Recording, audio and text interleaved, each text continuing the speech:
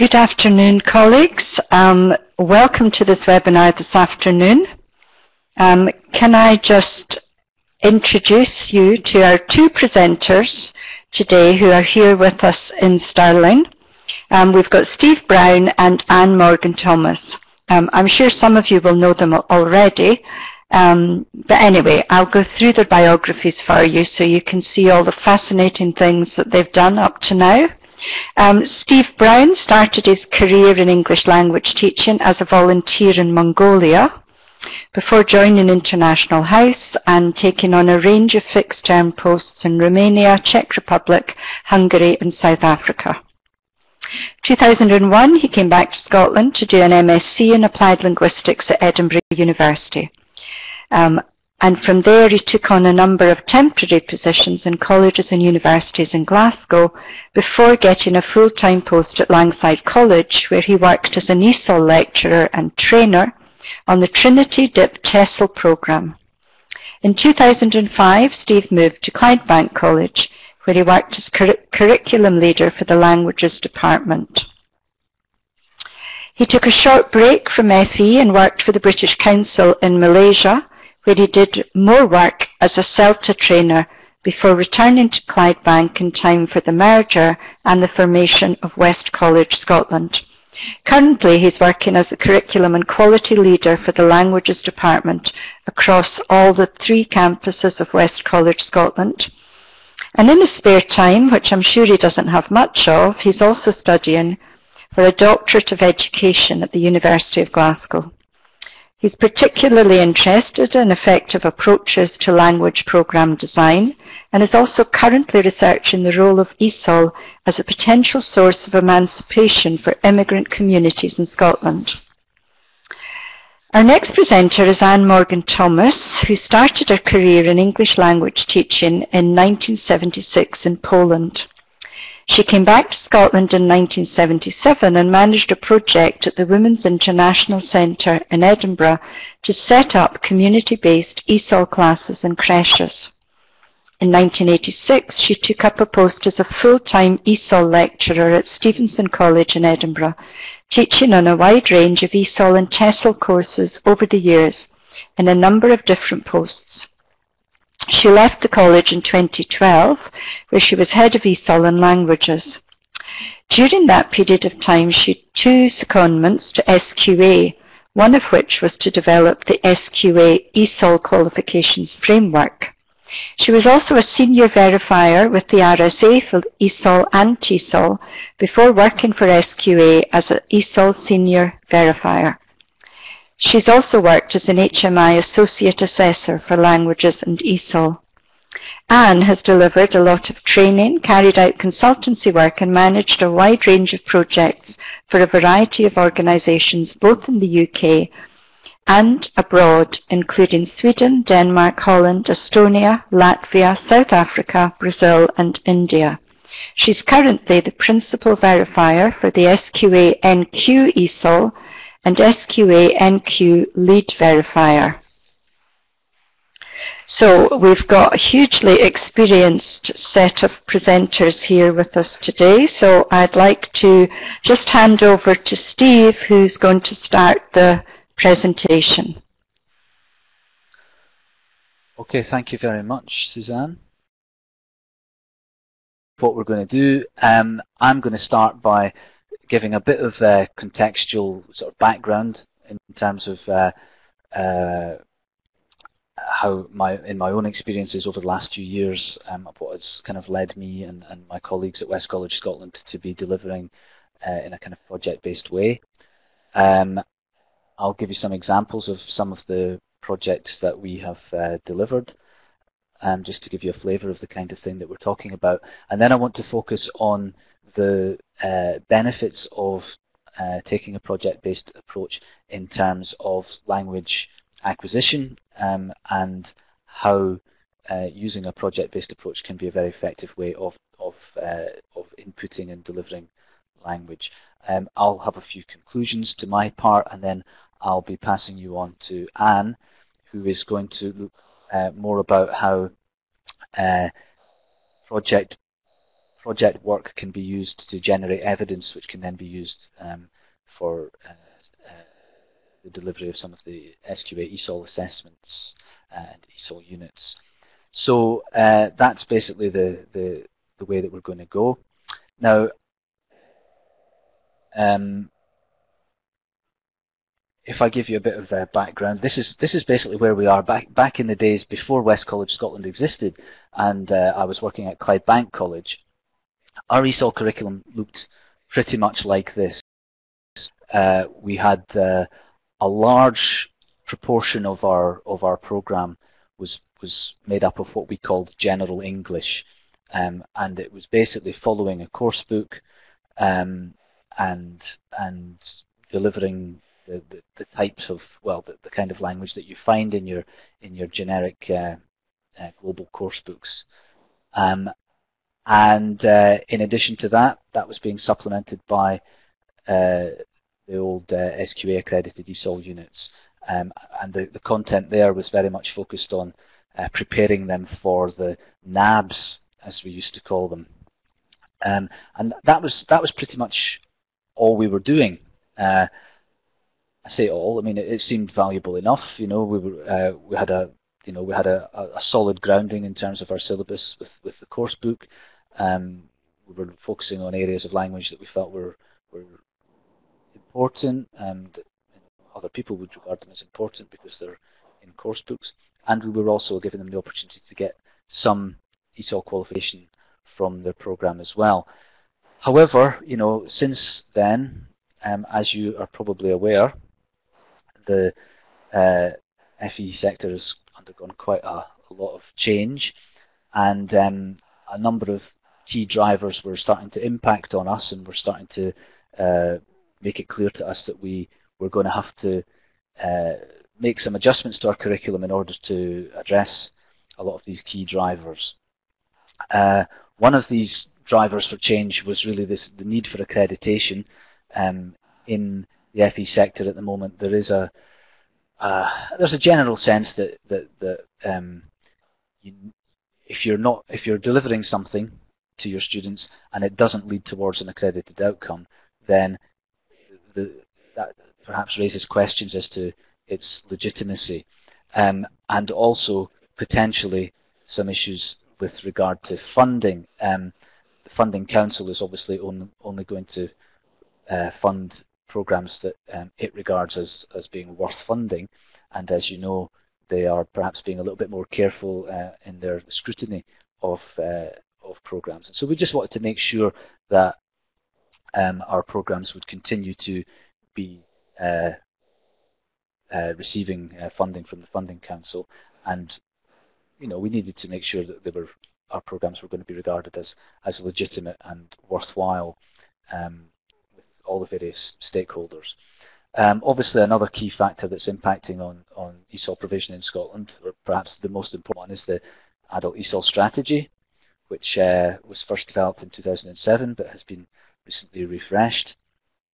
And if you look at some of the objectives in the refreshed strategy in particular, there's quite a heavy focus on the need for our programs to help to give our learners a democratic voice. So that's to say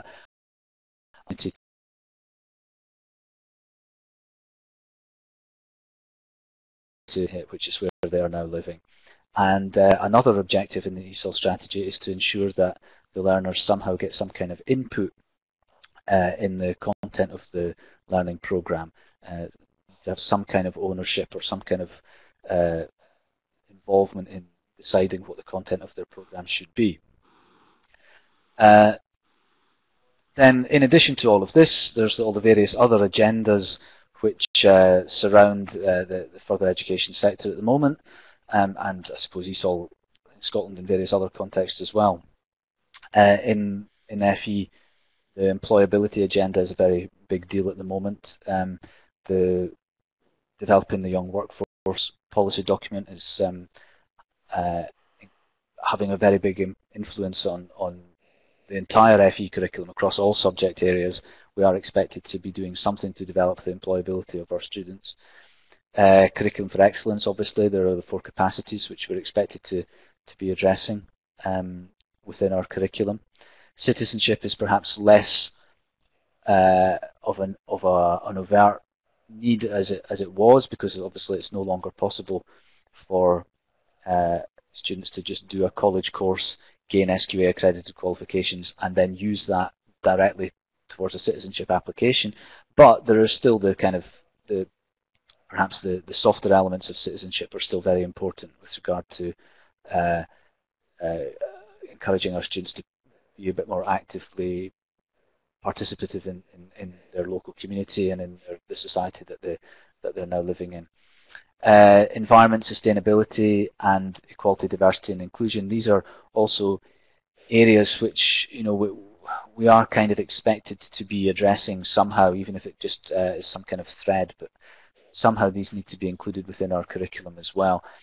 Equality and diversity and inclusion, the whole EDI agenda. I think it's a common thing for ESOL providers to be quite complacent about that, because I think we tend to think, oh well, you know, we've got students from all kinds of different cultures. Cultural diversity is a necessary and a kind of daily kind of topic within our programs. But of course, the other areas to focus on, you know, EDI is not just about cultural diversity. There's also things like gender issues, sexuality, disability awareness. And these types of issues are very often not focused on overtly in a course book or in many kind of ELT published materials. So we were looking at all of this stuff and basically realizing that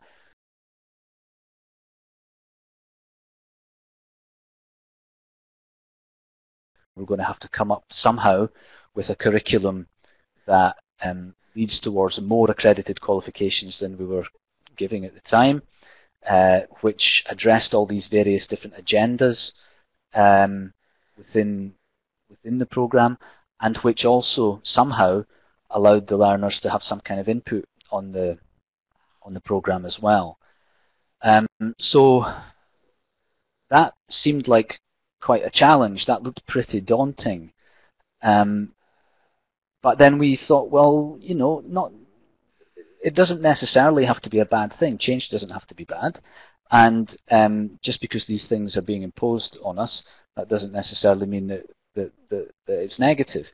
And if you look at them, actually, if we just go back to that slide, if you look at the various different factors that were starting to influence our curriculum, none of that's particularly bad. In fact, it would be very nice if we could have a curriculum that gave our students lots of qualifications that they can use in their lives, which focused on all of these topics, which are actually very useful and very interesting and very important for people who are living in this country, and anything that allows them to have some kind of input and develop some kind of ownership over the curriculum also seems like a positive thing. So, you know, we thought maybe we can develop a curriculum that could actually turn out to be very positive. So we started looking at this. This is my colleagues and I at Clydebank College, as it still was at the time. And we thought, right, hang on, how about if we were to develop a series of different projects which focus on various different topics which we've already identified as being important, topics related to citizenship, to health and well-being, to employability, to EDI and environment. We could look at projects that focus on these various different topics, and then while completing these projects, we could find a way to allow the students to attain accredited qualifications. Obviously the ESOL qualifications, but also we identified a number of other SQA accredited qualifications in core skills or essential skills or personal development, those types of areas, which we thought would actually, we could use them to enhance our curriculum. And obviously these types of units, things like working with others or ICT, event organisation, these are units that are not actually developed, they're not designed for ESOL learners per se, they're actually designed with Scottish students in mind. So we were a little bit unsure, but then after looking at the assessment support packs and also speaking to our future colleagues, because we were about to merge with Reed Kerr College over in Paisley, and they were already delivering some of these units within their curriculum. So we knew that it was possible. And we thought, right, okay, if we can identify a way to do this in a kind of principled way through the delivery of project work, then this could really enhance our program and add to the outcomes, the accredited outcomes that our students are getting.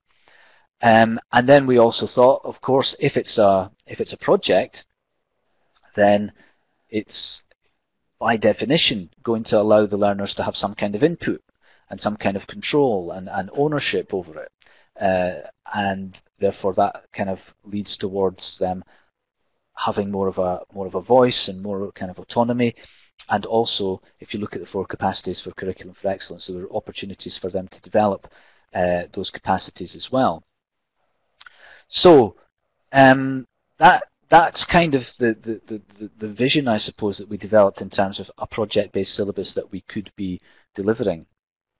We're still not there yet, I have to confess. You know, this is still very much a work in progress, but that's the kind of those are the kind of principles of program design that we were working on. Now, I'm going to give you some examples of some projects that we have done recently, just to give you a kind of idea of the sort of activity that our students have been working on. This is a project title that we gave to an upper intermediate class, and this was to allow them to generate the evidence that can be used to deliver to achieve the event organisation unit at level 5. And one of our groups then decided that they would organise a kind of Burns night. So they obviously had to do a lot of research to find out what that was all about, what a Burns night involves. They organised the catering, they got a Cayley band in, they had to get the venue, obviously, a guest speaker who came and did an address to the haggis, they had dancing, and yeah, it was a very, very successful event. Here's another one. This is one that I did with a pre-intermediate class of mine. The topic we had was education, and this was to focus them on achieving some of the outcomes for the ICT unit at level 3, and they basically had to do it was like a comparative study really, researching 2 different types of education, and then create a PowerPoint document. So that's a picture of them visiting Scotland Street School Museum, and learning all about what education used to be like in Scotland. And then some of them did sort of compared education in the past with education now. Some of them compared education in their own country with education in Scotland. But you know, it developed some critical thinking skills as well as the IT skills, I think. This one, also with the same class at pre-intermediate level, for their problem-solving unit, we focused on the topic of health and well-being. I don't have a photo, unfortunately, so just that. And they had to identify an aspect of their health or their well-being that they wanted to improve, and then work out a plan to do that. So a number of them went on diets. Others started going to the gym or took up a new form of exercise. Some of them decided to kind of change their work-life balance so that they could spend more time with their kids. There was one person just decided that they would read their child a story every night it was a 4-week period. So they were actually doing, as part of their ESOL project, they were actually doing things that really enhanced their lives. So quite a valuable thing to do. This one is one that I did very recently with my elementary class. So this is a very, very low-level class. Basically, they had to organise some kind of activity, very general, but the focus was just on life in Scotland. One of the groups decided to create a little party in the class. to celebrate Valentine's Day. It was, this was just last month. It was Valentine's Day, so it seemed appropriate to them. So they made up some games, which they got the other students to do. They did some research, obviously, on what Valentine's Day was like and what people do in Scotland, and then they had a little quiz for the other students to answer. So it was it was a fun activity, but also a fair amount of learning involved as well. This is one with level 4. So these are students who are working. They're doing National 4 ESOL, but also this was for their Working with Others unit. And basically we asked them to do a fundraising activity, and it was a charity of your choice as well. So this was one group. They just organised an event where they went to, they basically booked a room in the college, and they had all kinds of little fundraising activities, kind of tombola, little games. They had food and snacks and coffee and tea on sale as well, and buckets just for donations. They chose to raise the money for York Hill Children's Hospital, and as you can see from the picture, they raised £300 just from that one event. And actually, over this academic year, so since August 2015, in our college, the various different ESOL classes and different fundraising activities, we've raised over £1,600. Well, I say we've raised. The students have raised over £1,600 for various different charities, which I think is a really good achievement. It's great to see the students engaging with that type of activity, and to have such for it to be having such an impact in terms of the amount of money that they're raising as well. I think it's really good. So, what I've been trying to do here is just to describe some projects, real ones, things that we've actually done, which I feel are motivating for our students, which are engaging, relevant, useful in terms of the skills that they develop, and also they provide opportunities to attain qualifications, accredited qualifications, which again that also has a value. And that's all very nice, and in some respects we could maybe just stop there. But the thing is about project-based learning, and this is something that's kind of niggled me quite often when I hear people talking about it, is this thing. At the end of the day, we are still teaching. It's a language program, and at some point we do still have to teach them stuff. Or do we? I suppose there is that side of it. You could argue that if they're just doing the activities, that in itself is going to allow the learning to just kind of naturally take place. And if you like, you can go all the way back to Aristotle to back that idea up, or you could just go back as far as Stephen Krashen, who was writing in the sort of late 70s and early 80s, and his acquisition learning hypothesis sort of suggests that the second language acquisition is very much like first language acquisition, and therefore it's really just a question of language being acquired almost subconsciously, and that any sort of overt focus on language teaching and on language rules is kind of a bit of a waste of time, really. Now, I don't necessarily agree with that. I feel that if you're working with adult learners, they already have a first language. They've got the capacity to compare their second language with the first language. They've got the capacity they've got cognitive skills that they can use to identify rules, to apply rules, and to think about language in that kind of sophisticated way that babies obviously don't. And I just feel that if you're working with adult learners, to avoid doing that, to avoid allowing students to use those cognitive skills is really a bit of a waste of time, or an opportunity missed, let's call it. So I'm going to sort of now focus on language learning and some of the kind of very commonly, widely held theories or principles of language acquisition. And I want to try and argue, I suppose, that taking a project-based approach to language learning is actually a very effective way of teaching language, or it certainly can be.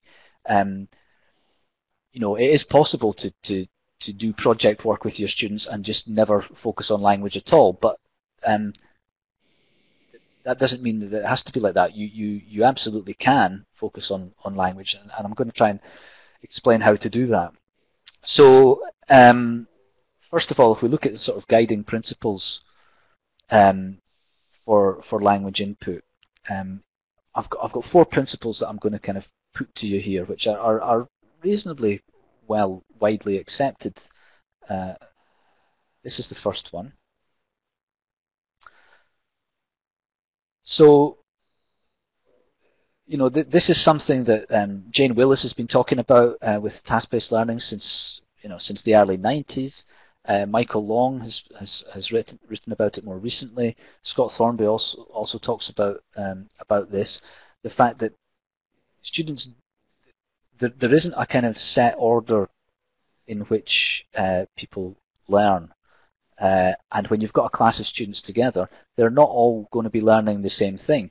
So what this really means then is that the whole idea of a kind of lockstep, linear approach to language teaching, you know, today I'm going to teach them this piece of language, tomorrow I'm going to teach them the next piece of language, it's really based on false assumption. It's based on this assumption that the students are going to learn language in the order in which it's being presented to them, and that isn't actually the case. The other thing that you can draw from that then, of course, is different students within that class are all going to be learning different things within the same lesson. So, you know, you might go in as a teacher, you know, a teacher might go into a classroom with a language aim, you know, today I'm going to teach them the present perfect simple, or I've got these 10 lexical items and that's my target language for today. Just because the teacher has decided that that's what they're going to teach, that doesn't necessarily mean that that's what the students are going to learn. And different students are going to come away from a single lesson with having acquired different language. Now, there's nothing wrong with that. That's not a bad thing. I think, you know, that we don't need to get depressed about that. It doesn't mean that what we're doing is a waste of time. All it means is that we need to create an environment in which the students can have the freedom, if you like, to take what they need to take, or take what they are ready to take language-wise from our lessons. This principle is really based on something. Scott Thornbury's written quite a lot about this, but a few other people who I can't remember, unfortunately, have been writing about this for quite some time. Scott Thornbury uses the phrase "the point of need," and the idea behind this is that if you put the students into a situation where they actually need to use a specific piece of language, and then you feed that language to them at that point when they need it, then they're far more likely to acquire that language. It's going to be far more memorable to them, and therefore the learning of it is going to be much more effective. And then the last principle that I'm focusing on here is more to do with motivation. If you read any of the more recent work from Zoltan Durnyai, who's perhaps the most widely respected writer on motivation in language teaching, he talks about something called future selves. The idea that motivation can be done very effectively if we encourage our students to think about who they want to be in the future, and then to consider, right, in order to become that person, I'm going to have to develop these various areas of language, or, you know, they have to identify what they can do, or how they're learning, what they're doing in the classroom is going to lead towards them becoming that future self that they want to be. And I think if you ask students, you know, who do you want to be in 2 years' time, there's not very many of them are going to say, I want to be a person that can use the third conditional. That's, you know, I don't think they're likely to say that, but they might say something like, I want to be working in office administration, and I want to be able to complete all of the tasks in that office with confidence, or something like that. And then you can relate them back to tasks that they're doing in the classroom that can perhaps lead directly towards them becoming that future self. So if we look at those principles, then I would like to argue that if we look at those principles, we can see that a project-based approach lends itself very nicely to an effective form of language teaching, a kind of language teaching that follows these principles. Perhaps more so, maybe ironically, but more so than some of the other dominant approaches to language teaching that exist at the moment, which may overtly may appear to be more language focused. They may not be quite so effective in terms of leading to our students actually acquiring the language. So I'm going to move on now, and I'll talk about three different approaches, three different techniques that can be used to input language, to focus on and clarify language within a project-based classroom. I said before that it is, of course, it's possible to follow a project-based approach and never do any overt focus on language, and I think that might be something that is missing from a number of project-based syllabuses. But here are three different ways in which you can input language within a project-based program. This one is something that you might do pre-task. So, I mean, if we look at a project as being a series of tasks, and maybe within each lesson the students will focus on a task or a couple of tasks that are going to lead them towards achieving the whole project. Prior to a task, you may want, as a teacher, you may want to identify some language that the students are going to need, and basically just plan a lesson that's going to focus on that language, and then you set them the task and they go ahead and use the target language, use the language that you've just taught, while they're completing the tasks. That's a very sort of traditional approach to language teaching, really. It's almost PPP, isn't it, really? The only difference, I suppose, is that the whole thing is contextualized within the authentic and hopefully motivating context of the project. I would suggest maybe that particular approach works better when you've got lower levels, because when you've got a low-level group, it's easier to identify the language that they don't have and that they're therefore going to need in order to achieve various tasks.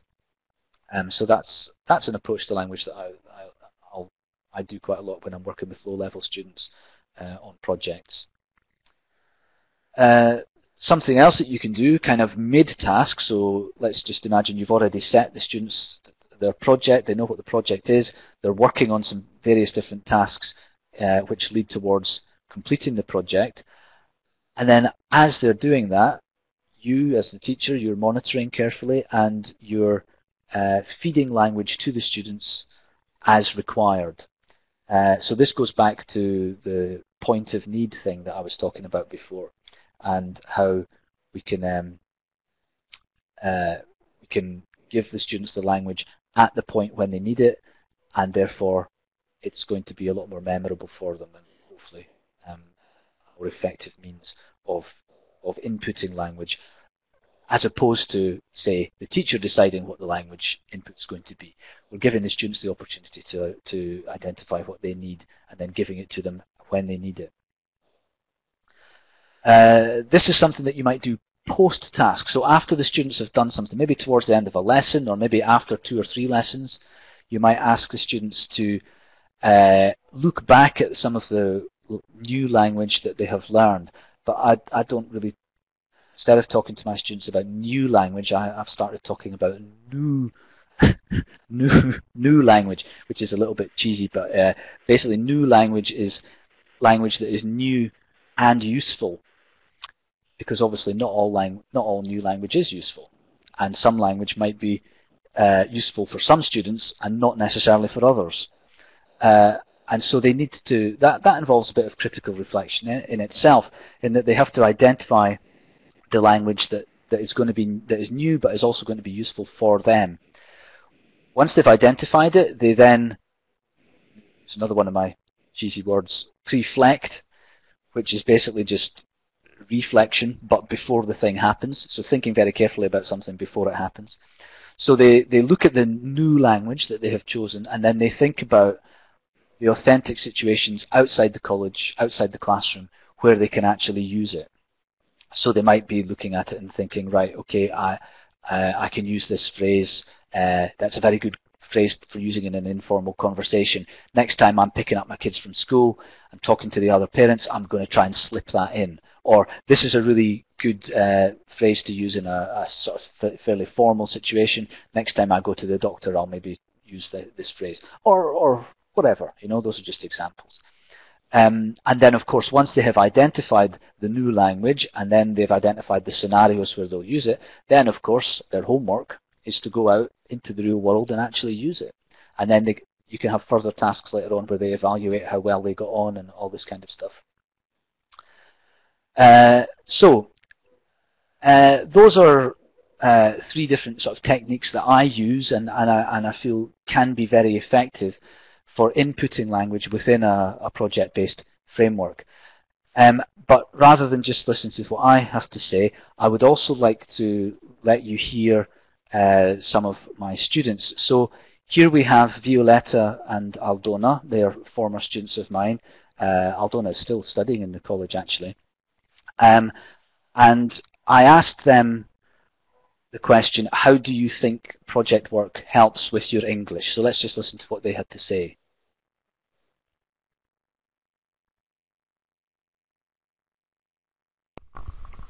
I think it's a very good idea for us, for our English, because if you have some project, you need some words. You don't know every words, so you have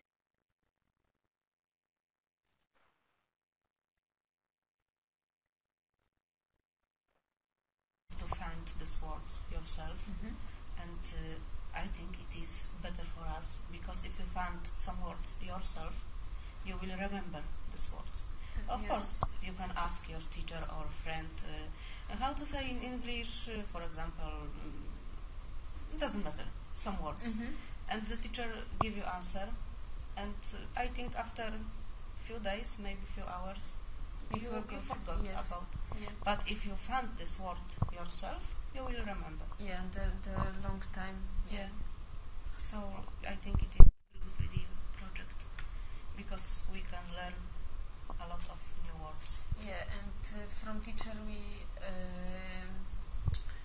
got some information, some vocabulary, but sometimes it's not enough. We must find something else. It depends what kind of project you have, what kind of words you need, because everyone choose different project, different topics.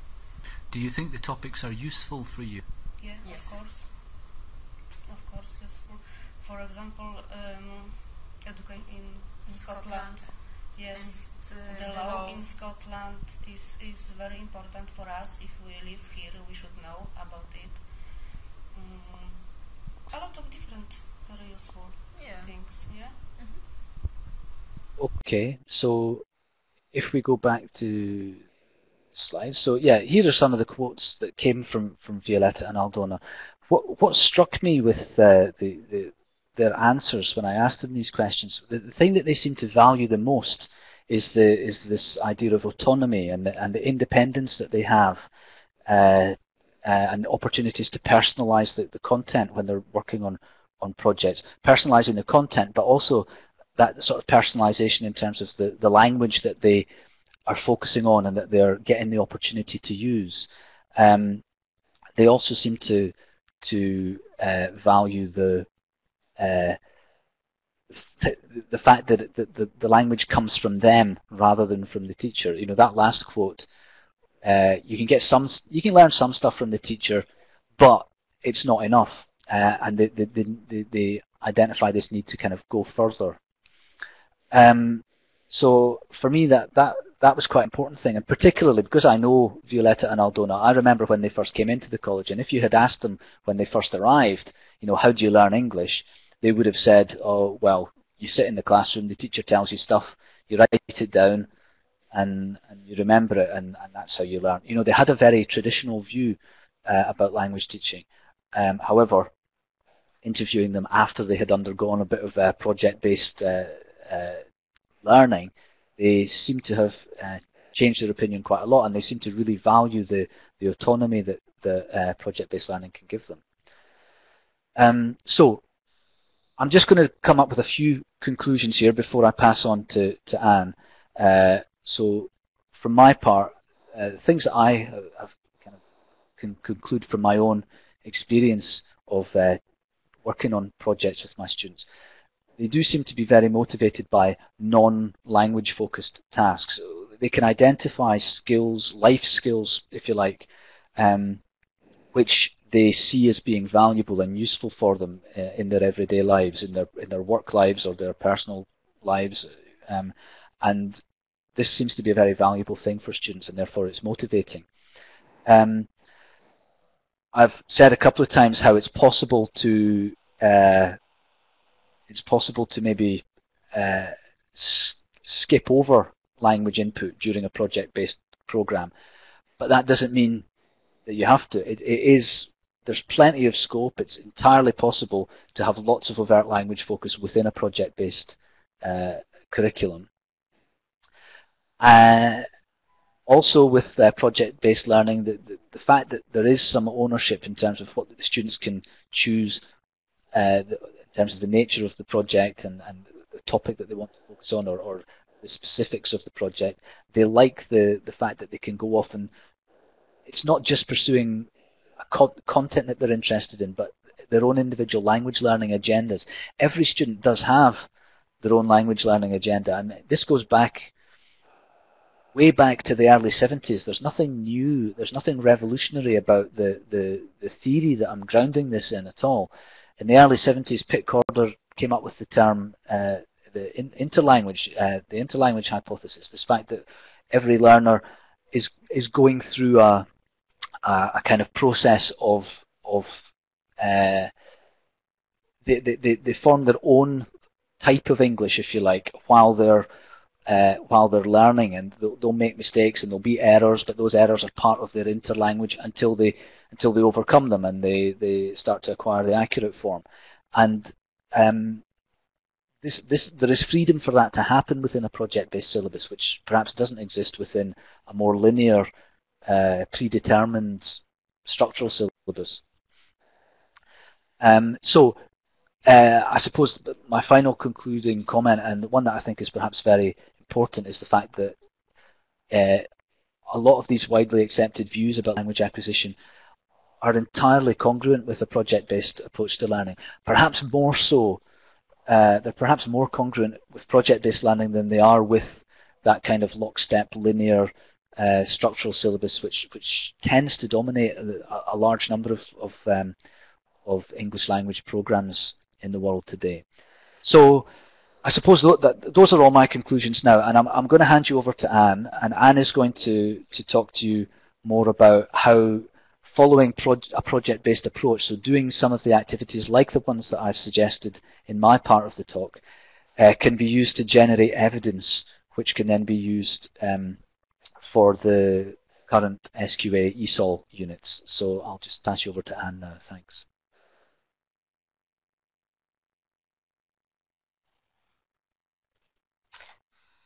Okay, thank you very much, Steve. That's really interesting. Hello, everyone.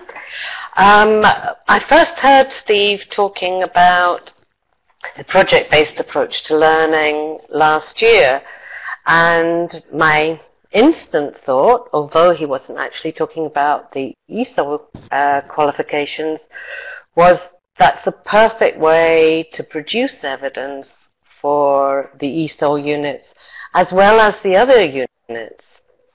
And in fact, some of the evidence you're producing in the units that Steve mentioned could also be used as evidence for the ESOL units.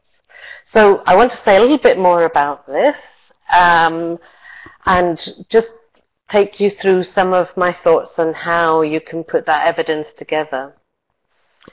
Okay, so assessment doesn't need to be a test, and I'm saying that basically I'm saying that because we've just finished verification at SQA round 1, where we were looking at units, and what we're finding is nearly every centre is sending in evidence which is based on the unit assessment support packs, the assessments you can download from the secure site.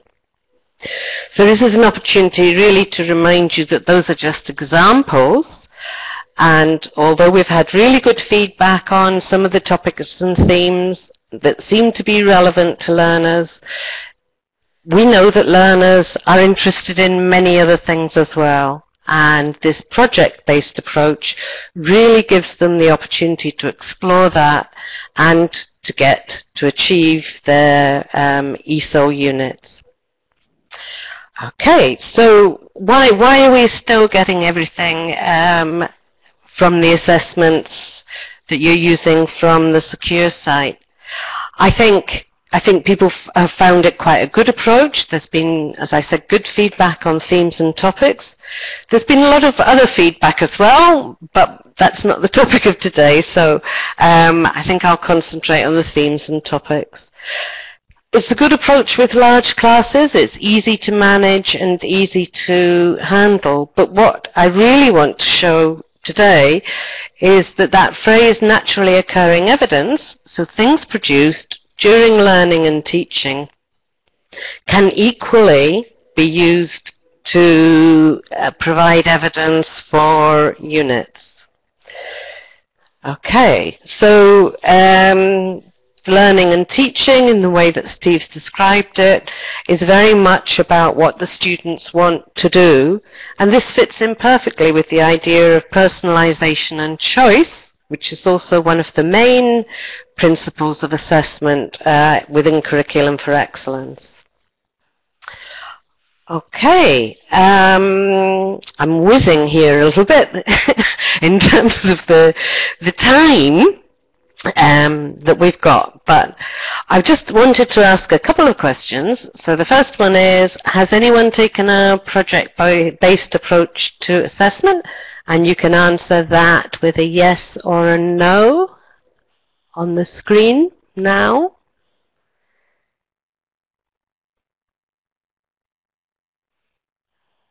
Okay, I think that's everybody. And the second question is, have you delivered the National 4 Added Value Unit or either of the Living in Scotland units? Yes or no again?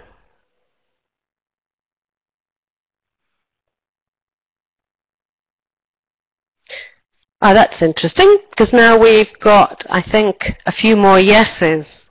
So if you've delivered either of those units, you've basically taken a project-based approach to assessment. It may not have been well integrated with the learning and teaching, and you may have framed it in a slightly different way. But really you're taking a project-based approach to assessment. The added value unit is one that I think should have been called the ESOL project, because it fits much more with the way that we think about ESOL, rather than the ESOL assignment. It's essentially a project, and the students produce evidence that they've done some reading, and in some cases some listening. They also produce evidence in terms of speaking, and in the question and answer session, evidence for listening and speaking.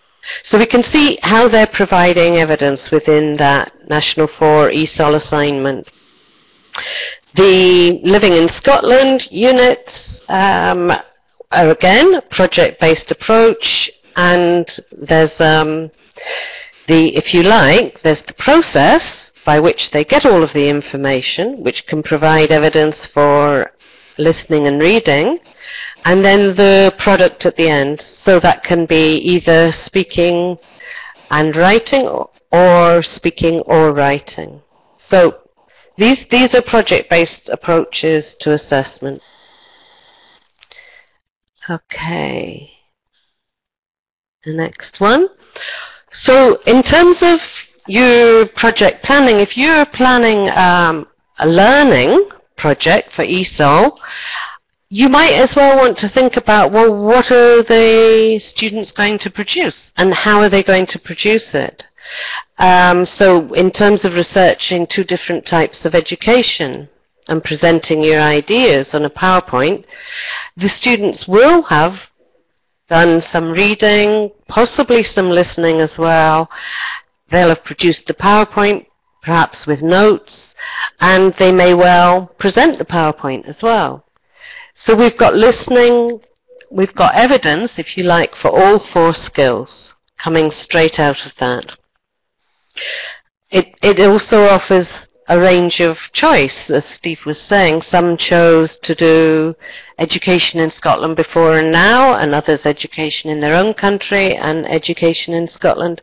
So we're introducing that element of choice. There's a certain amount of work that is general input on that particular topic, but then the students are going off down the avenues that really interest them. So if they have young children, it might be nursery or primary education. At least they're able to focus on the things they want to do at the same time as producing the evidence. Now, I'm going to skip a couple of things here. So, but when you're planning, you're thinking about a title, you can also be thinking about what evidence they're going to produce and how can I use that in terms of assessment. Okay, so which skills could a project provide evidence for? If there's reading involved, it might be selecting information from different sources, leaflets, articles. They may be going on the website. They may be taking notes as a result of doing that. So what we want to do is, if the assessment standards in the unit for reading reflect what we do actually authentically in real life, they should be able to provide evidence for what we're asking in the assessment standards. So we've got understanding overall purpose, main points, aspects of detail, understanding detailed vocabulary so that they can, if you like, make use of context to work out meaning, understanding opinions and attitudes, and looking at layout for clues as to the purpose of the text.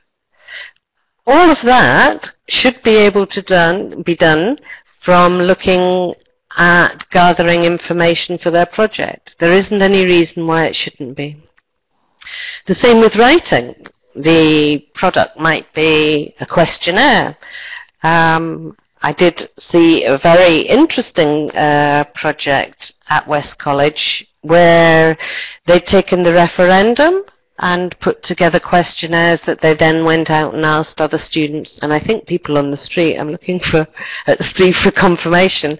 So they put together a questionnaire. There's no reason why individual students can't do that and use that as evidence. We've got reports, leaflets, notes. If you've got speakers coming in, then emails to them, invitations to speakers. All of these things are evidence. Okay. And again, listening and speaking, it's the same. If we've got the assessment standards right, then the students should be able to show by evidence they produce in terms of doing things and carrying out projects as part of learning, there should be evidence there. And so conversations, discussions, conducting an interview, giving a presentation or talk, as well as answering questions. I think perhaps the listening and writing is the listening and reading, is the hardest one to gather evidence for. And it may be that you want to do part of that as a general introduction to the project, so that you could set something up in terms of an assessment around a speaker coming in for listening, or a piece of general information that's going to kick them off on the project.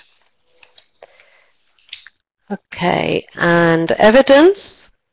So what evidence would you need to provide, and what evidence would you need to keep? Project brief. So project brief, I think, really can be as simple or as complex as you want it to be. It can be the title, and for the students, it should be what should be produced and some idea of how they should produce it. So either through listening or reading, they're going to gather the information. But that can be described in a very simple way, or you can develop something along the lines of what we can see in the National 4 Added Value Unit, which is, if you like, guidance on an assignment. As well as that, you would need to have the piece of reading that they'd done and whatever they produced around that, piece of writing, listening and speaking if you're going to integrate assessment of those, a recording of the interview or conversation. So it may be that they are interviewing people. They can use their phone to record that. It doesn't have to be recorded in a very formal assessment situation. If that recording shows they meet the assessment standards, that's fine. And a candidate assessment record or something similar. So in fact there we've got, 5 pieces of evidence. And I'm very aware of the time here, so I'm just going to whiz through the last bit. If you're judging evidence and you're new to doing this type of project, you could design your project and see what the students produce and then judge it against the assessment standards. So if it involves a bit of writing and you think, that may well meet the assessment standards, see if you can credit the students with that. So that's one approach.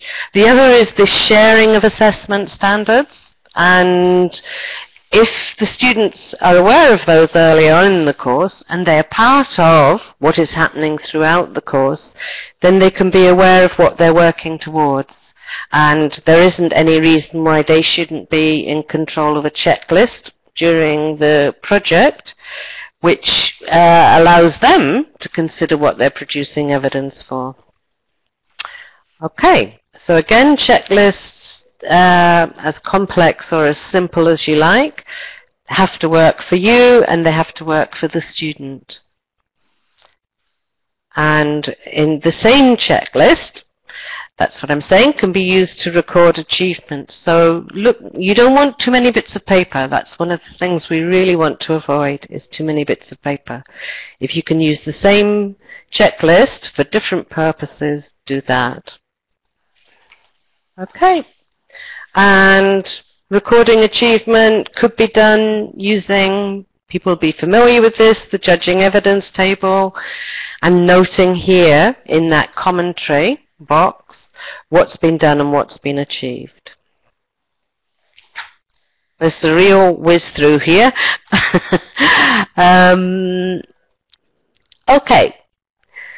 So ESOL learners can provide evidence for SQA ESOL units and other units and outcomes through project-based learning.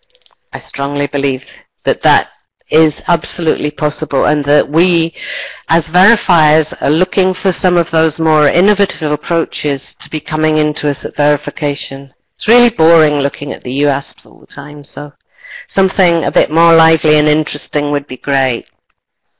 Identify potential for students producing evidence, so you can think about that when you're planning. And then you need to retain that evidence and a record of achievement. Okay, so you can see examples of the National 4 Added Value Unit in the Understanding Standards packs on the Secure site. The other possibility, until the end of June this year, you could request CPD from SQA, and I'll make sure we get a link sent out so that everybody could do that. And one of the ESOL team would be really happy to come in and do a bit more work with you on this type of project-based assessment. So that's an opportunity for further